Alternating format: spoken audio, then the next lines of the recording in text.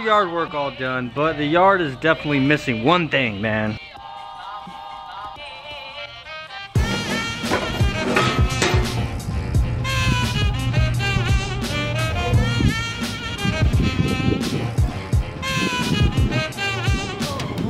The frog, dude, he's freaking back, man. Holy crap, this thing is heavy. Jesus. All right, let's get back to work on these headlights.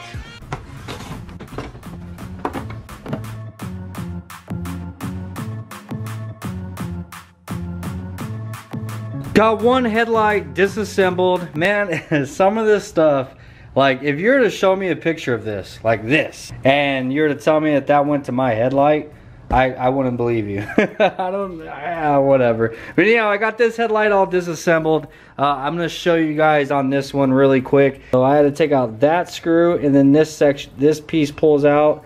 You take out these two screws right here, and then that inside plastic piece comes out with the adjuster. If you flip it over, same thing right here. You take out these two screws, but I'll tell you what, these screws are hard to get to with a screwdriver or with a drill. You kind of have to use a pair of needle nose vice grips and clamp onto that thing and then get it loose and then try to get it out the rest of the way by hand.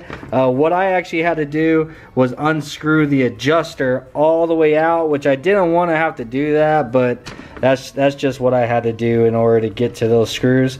And then, yeah, well, actually this one on the back right here, this one, I actually did take that screw out, and this piece would not come out. So what it ended up being was an Allen wrench. It's a 5mm Allen wrench. You have to you put the Allen wrench in here, and then you turn it, and that's what loosens up this section. The rest is all screws.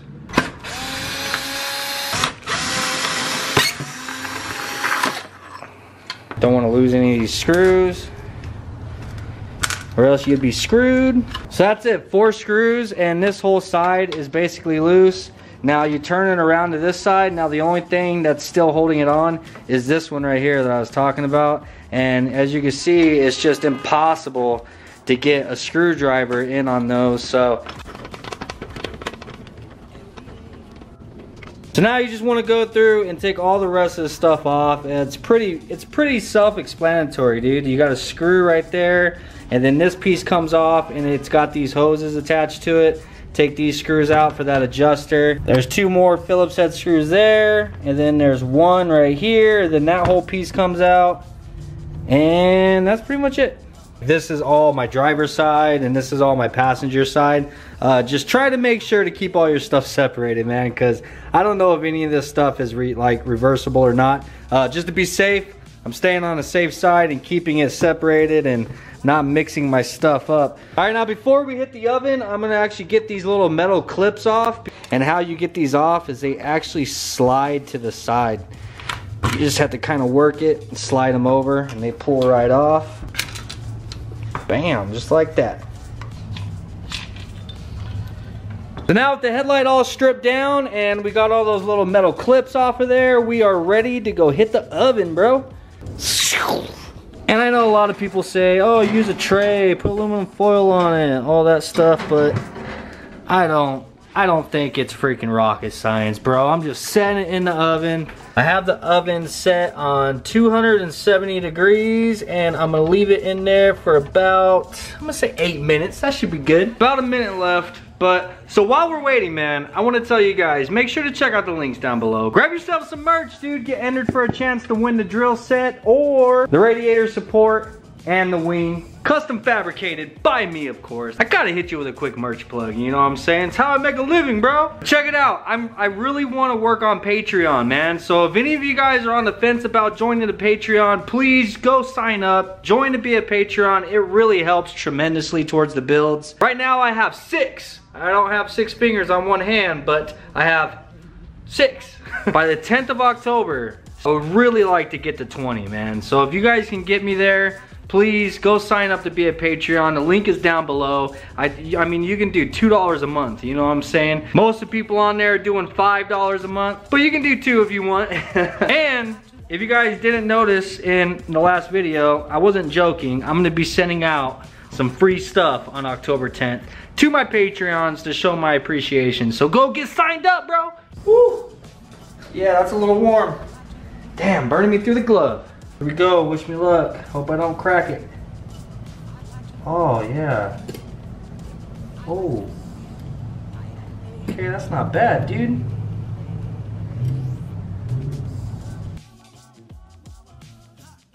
Dude, that was really freaking easy, man. Oh crap, don't break. Yeah, buddy. Dude, what is up, man? That was so much easier than I expected. Holy crap, I was so nervous about cracking this lens. That's what's up, man. That's what's up. But look at this. Holy shit. Look at that, dude. That's the reason why. That right there is the reason why I just had to do this. And then if you look at the inside of this lens, how cloudy it is, like I think that is literally just like from years of moisture building up and dust and whatever. I don't want to touch it because it's still really hot. I could feel it radiating heat. But alright, so now while we have this thing sitting here and cooling down, I'm going to go ahead and get the other headlight in there and get it separated. Then we can move on to the next step, bro.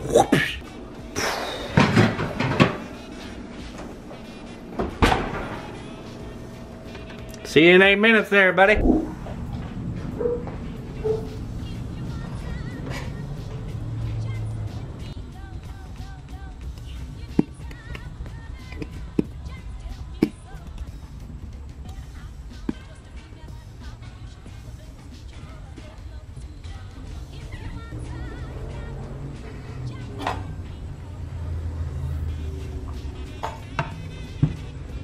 Ooh, that thing is hot, man. But isn't that freaking interesting, dude? That is weird.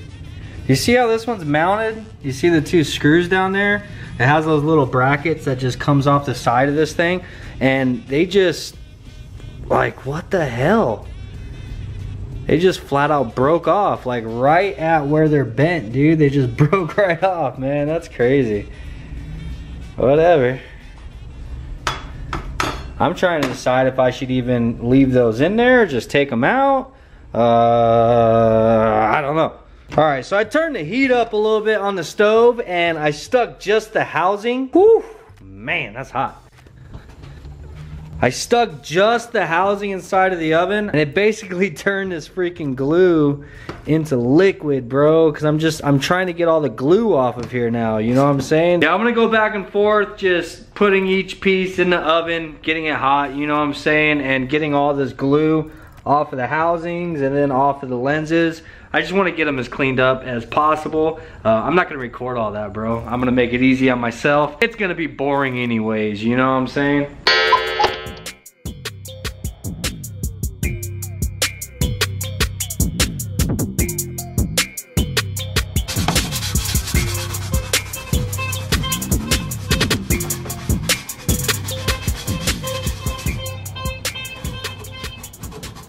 Alright, so we have almost have the headlights ready for painting, bro. Holy freaking crap, dude. I know in the last video I mentioned to you guys that I'm gonna try to have this done and up for you on Friday, but I tell you what, man, it literally took all day, like part of the day Wednesday. When I got off work on Thursday, I started working on these things. It took me all day, bro, till like 9 o'clock at night. And here we are Saturday, and we're barely getting them to the point where we can put some primer on them. And the thing is, because I'm wanting to redo the entire lens here, this entire housing I'm wanting to redo. So all the glue and everything that's inside of here, it's got to come out. For a lot of you guys that are just simply like just wanting to clean up your headlight on the inside and stuff, you're not going to have to do this. You really don't have to take all that glue off. But the thing is I want to, because I'm wanting to change the color of the edge all the way around here.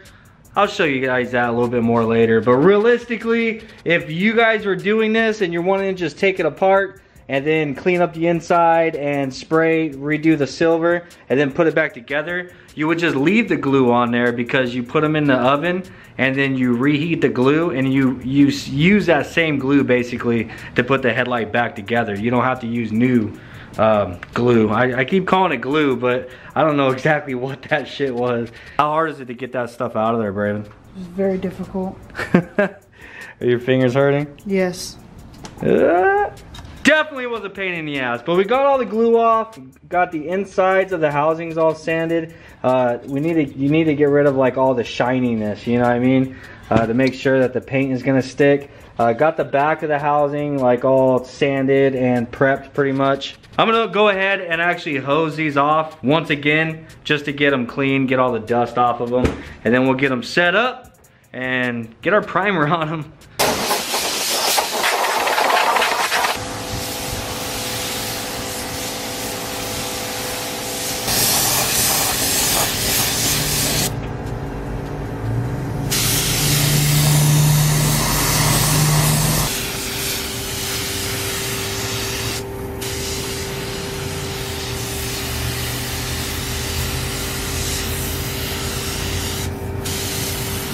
But everything is primer, and I did hit these pieces since they are plastic with a plastic specific primer first. A lot of people refer to it as adhesion promoter, just to try to make sure that we don't have any problems with the paint flaking off in the future. But I'm gonna go ahead and let these dry for a little while, and then we're gonna spray everything. Everything right here is just getting sprayed black, bro. Tell me, get the fuck out of here, man.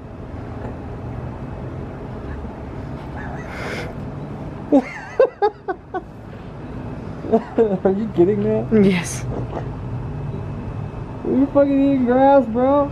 That dude cracks me up.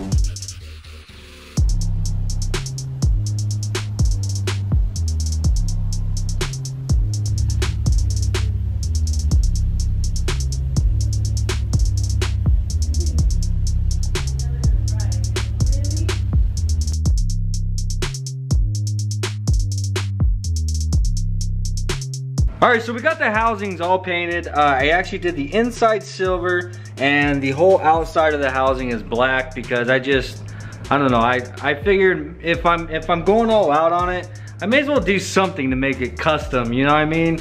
And I was hoping that it doesn't look too terribly tacky, in which, I don't know, we'll see whenever it's actually in the car. But I think with the whole back side of the headlight actually being black, I just think it's gonna tie together with the color scheme a lot better than it would have with them being just the factory gray plastic, you know what I mean? I mean, the gray wouldn't look bad because it's stock, but I mean, everything else on this car has been touched. We may as well do something with the headlights as well. But before we get going much further, these lenses are very foggy, bro. Like, if you look at them, they have kind of a yellowish tint to them.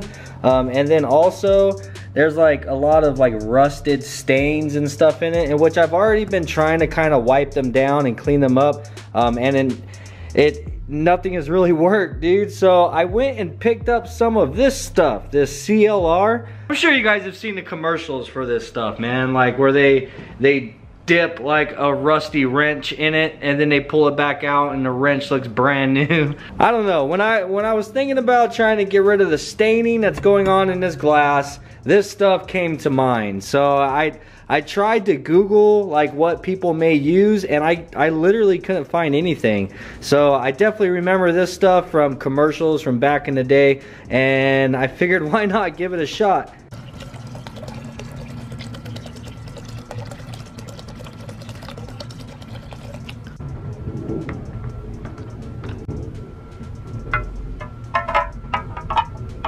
Alright, so I'm gonna let those soak for a little while, probably a good 10 minutes or so, then I'll come flip them over so that this side that's sticking out actually gets submerged as well. And while those things are soaking, there's a few other things that I picked up at a combination of AutoZone and O'Reilly's. So I got this black silicone, and if you read it, it says general purpose adhesive, seals and insulates. It's for interior and exterior. It's weatherproof. So this is going to be the silicone that I use to reapply the lens to the housing. And I wanted to get black, reason being because if you notice, I left this black trim around the front side of the headlight. Before it was gray, and before the adhesive that they use from factory was gray as well. I'm doing black because I'm hoping that it's going to give that like black kind of outline to the headlight. You know what I'm saying? Like I don't know, I just like the way it looks with just like a black outline going around it. And I got this stuff here from O'Reilly's. It's like a foil tape. It's like a chrome tape. And then I also went to, no, this was from AutoZone. Then I also went to O'Reilly's to see what they had, and they had this. It's kind of the same thing. It's just a little bit wider, different packaging, of course. And I grabbed a couple of those as well. I don't know. I'm gonna try to figure something out here. My idea is just this area going this way. I want to try to get this chrome tape just so it's a little bit more reflective than what this silver paint obviously going to be. But I am going to go ahead and just leave the bottom and the top sections just silver the way that we have it painted. But I'm going to try to get this reflective like chrome going around the back side, so it does have a little bit more of a projection out whenever the headlights are actually on.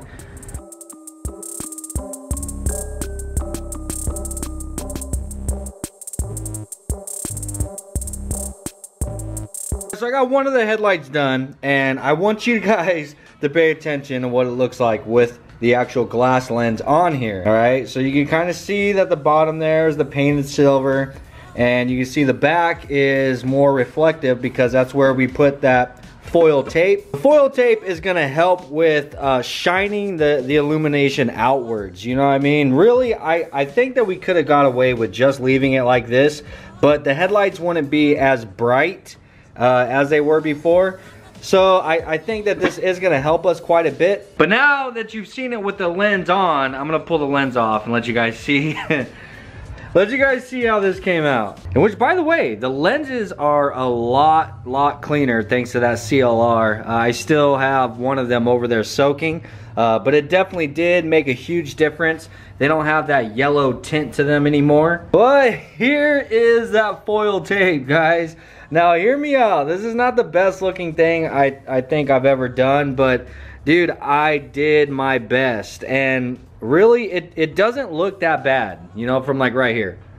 Like if you really look at it, like you can see that it is a lot of little like squares. For the most part, that foil tape is really difficult to get to lay down flat inside of there. And if you try to do like one piece or long strips, it just won't take the shape. You can't get it to round around stuff because it's not like vinyl, bro. It's actual, honestly, if I had to describe it, it's a lot like aluminum foil but with an adhesive back, and you can't You can't get it to lay flat, dude. For the life of me, I couldn't. But the easiest method that I figured out on how to get it in there and it to actually look halfway decent was just basically to cut little squares. Like some of these larger flat areas I was able to do with large pieces, but back here where it's mostly just all rounded, I had to cut like a bunch of little individual squares and just kind of piece it together for the most part. Now bear with me here, guys. It doesn't look all that great with the lens off, but remember, with all the prisms and everything that's inside of this glass,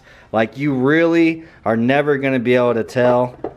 Because once you put the lens on there, you can't see that back there. You know what I'm saying? You just see that it's silver. To me, this kind of represents the final product with just setting the glass on here, and I'm satisfied with it, man. It looks a lot better than what it did before, whenever it was just all rusted and just, you know, falling apart inside of there and gross.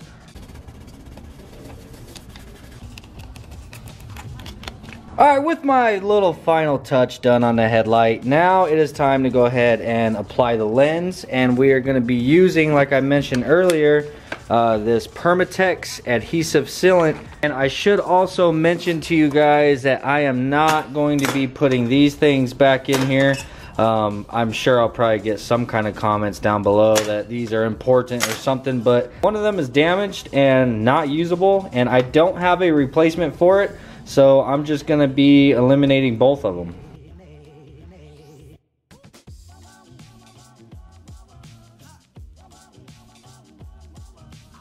Alright, so I just filled that up with a nice thick bead of that silicone in there, and now I'm just gonna basically press the lens on there and squish that stuff together. Then we got to go ahead and put our clips back on. Now, one thing that I'll say is very important before you guys put the headlight back together is make sure you get all the fingerprints and the inside of this lens and everything is all nice and clean before you glue it back together, because you're not going to be able to get in there again. Alright, now there is our glass lens glued back on. I got the little clamps back on there, and to be honest with you, I mean, it looks a lot better than what they did, you know what I'm saying? But it's not, I mean, it's not perfect. Right here, the adhesive kind of splurged out a lot more than what it did anywhere else. But I mean, it's not too terribly noticeable. I think overall I am satisfied with the headlights. I guess the little imperfections that it has, I more so worry about what other people are gonna say about it than what I actually think of it. But anyhow, for the most part, guys, it's now getting pretty late. It's Sunday. These headlights, to be straight up with you, have taken me a lot longer than I expected them to. And at the moment, I'm like rushing. Like, I'm kind of rushing, trying to get through this, trying to get them done so that I can get a video up for you guys. And I'm making stupid little mistakes like that. So pretty much what I'm saying is I need to slow down, dude. I'm gonna finish these up after work tomorrow. In the next episode, you guys will see the headlights completely assembled, because I am wanting to get the headlights installed. I want to finish up the wiring. I need to go pick up my alternator. I'm waiting on this plug to come in, the OBD2 10-point plug to come in for the alternator, I mean for the distributor. And I would like to get the fenders back on. I want to get that little centerpiece, the headlights, and I want to get the front bumper on the car. That is definitely my goal for the next couple of days. So in order for me to get this video finished and get it up for you guys on Monday, I'm gonna have to call it quits right now, get it in there and start editing, you know what I'm saying? Because I'm also excited to get the new t-shirt posted up on the website. That's another thing I need to get done tonight. So if you guys are interested, there's gonna be new t-shirts. Dreams don't work unless you do, and it's got the EF split in two. Basically, my idea behind this is the car is torn apart, you know what I'm saying? Got the car torn apart all into pieces. So that's the reason why the EF is split in two pieces, and it says dreams don't work unless you do, because you gotta work at it, man. I got a lot to do tonight. Get the shirt up for you guys, get this video edited and get it posted for you guys so you have a freaking Monday video. I can't stand when I miss Mondays. Don't forget, guys, grab yourself some merch, grab yourself a new t-shirt, because by the time you're seeing this video, these will be up on the site, and I'll see you guys on the next one. Peace and have a good week.